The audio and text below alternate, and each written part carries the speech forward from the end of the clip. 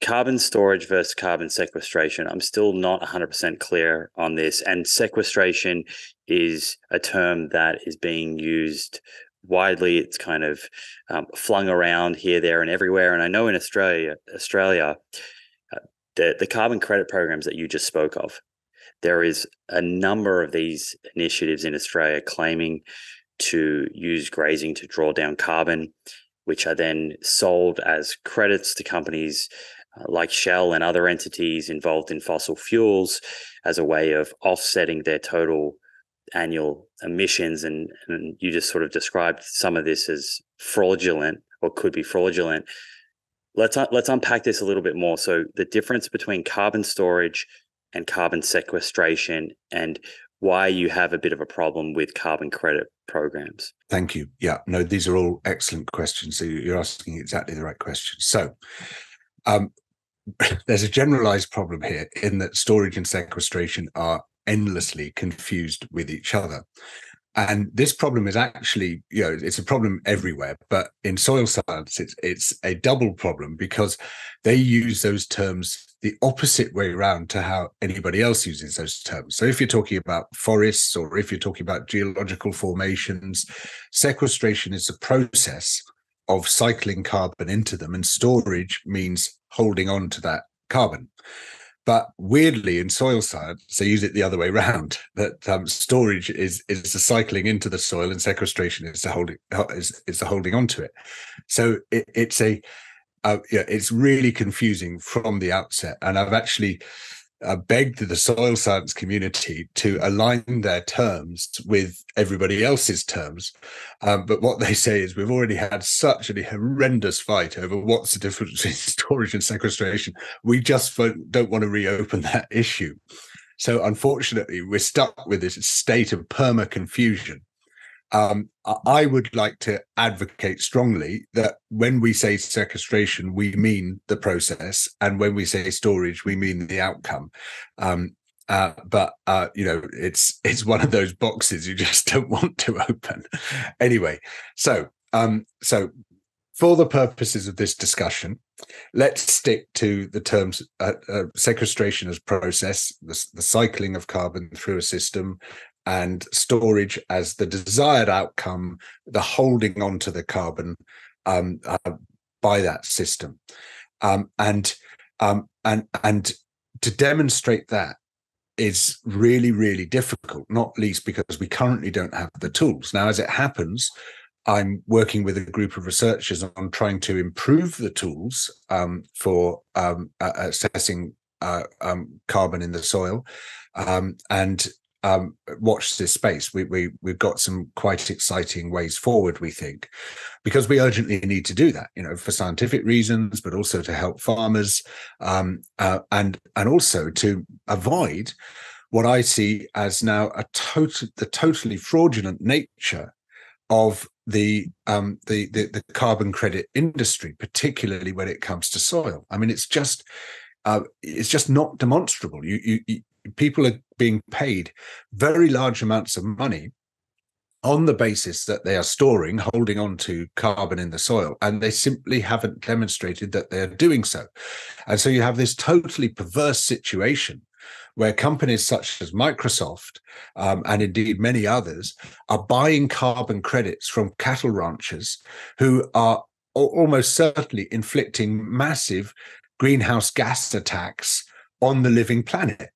You might as well buy your carbon credits from a coal mine. It's totally perverse. What's going on here? Because in Australia, the carbon credit programs, at least to some capacity, seem to be not driven by the government, but the government is involved and almost advocating for these programs. Is this just a misunderstanding of the science by people that are involved in legislation? It's the same in the US. It's the same in France. We're seeing big government drives to support this nascent carbon credit soil industry. So, what exactly is going on? Well, the first thing to say is that even civil servants, government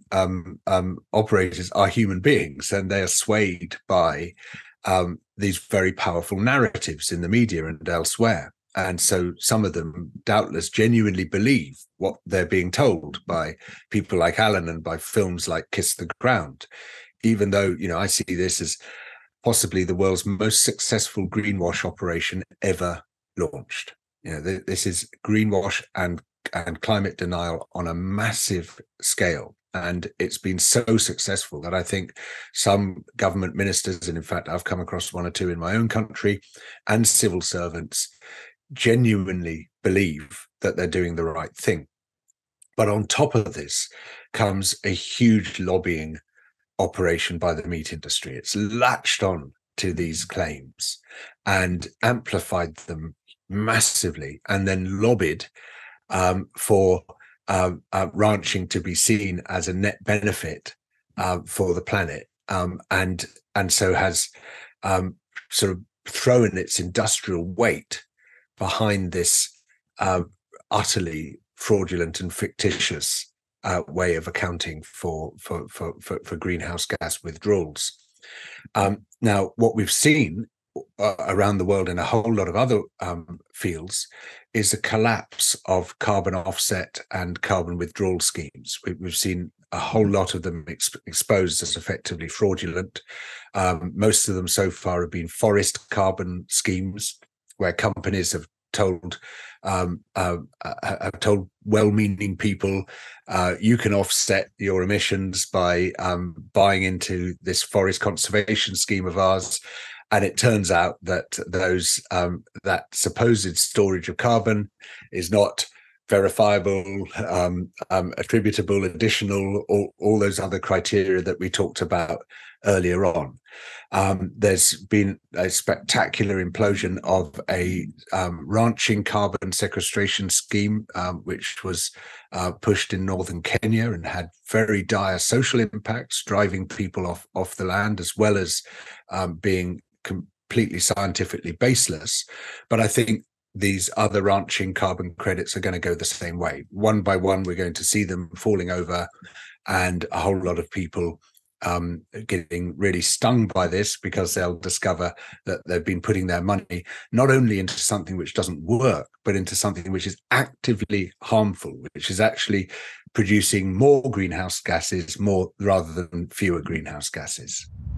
Quick one, folks. I get asked all the time about buying supplements and getting blood tests. The good news is I've created comprehensive and completely free guides for both. Simply head over to my website, theproof.com, to download them. That's theproof.com. Okay, let's get back to the episode. So why are companies like Microsoft buying these carbon credits? Is that something that's been legislated that they have to, or are they doing it to just appear as though they're environmentally friendly to kind of save face and help from a branding perspective? Because when you kind of just zoom back out, what you're saying is companies that are responsible for a lot of environmental degradation are making it look like they care about the environment, but they're really funding a practice that, if anything, is worsening the state of the environment and the planet that we're trying to protect even more. Well, every company now wants to say we are carbon neutral or we are carbon negative. It's a big selling point. Buy our products rather than those of our competitors, because we're good for the planet, and by implication, they're bad for the planet. But most companies don't want to actually change their corporate practices. They don't want to change the things that make their money. And so instead of changing anything, they just slap on this green paint on top of everything they're doing, and they greenwash their operations. And one way of doing that is by buying carbon offsets. Now, I'm very skeptical about carbon offsets in general for several reasons, partly because it's just mathematically impossible to offset the amount of emissions that we're producing. And you just have to cut those emissions at source if we're going to prevent climate breakdown.